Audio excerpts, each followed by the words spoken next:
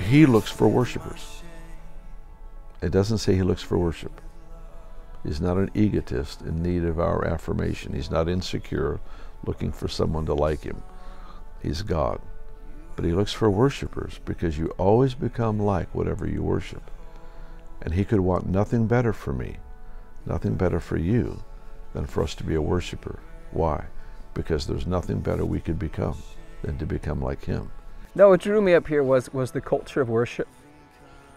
I finally found a group of people that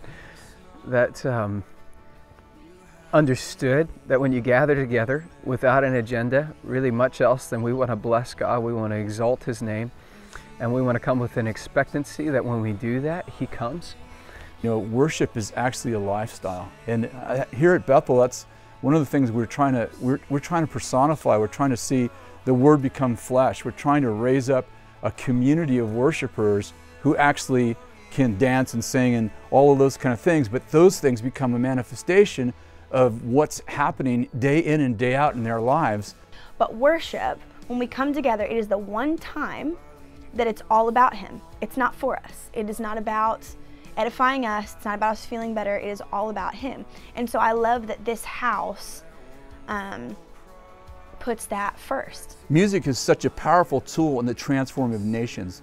You know, years and years ago, around 1963, the Beatles, you know, who were very popular in my day, when they came out with, you know, they were singing yeah, yeah, and all these happy songs. When their albums came out, the Russians outlawed their music because the KGB said, if people hear that there are happy people in the world through their music, they will tear down this Iron Curtain.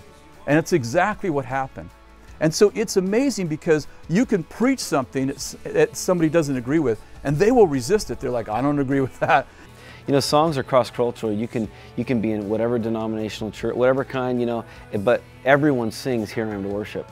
It's amazing to see one song go into every denomination and change lives. And that's the thing about music, that whereas sometimes a message can't jump the different ponds. But you could put it to music and they will sing the very thing they don't agree with, and little by little be transformed by it. Yeah, this is awesome. You know, in some ways this is something we've always dreamed, that worship would be the thing, you know, the main thing. I think more than the music and the songs, like a lot of people are attracted to the church here or hear about the church through the music or a song or whatever. There's a culture that's contagious within the songs and within the worship, within the live moments that people can feel on the live CDs, and that's really what we're trying to capture.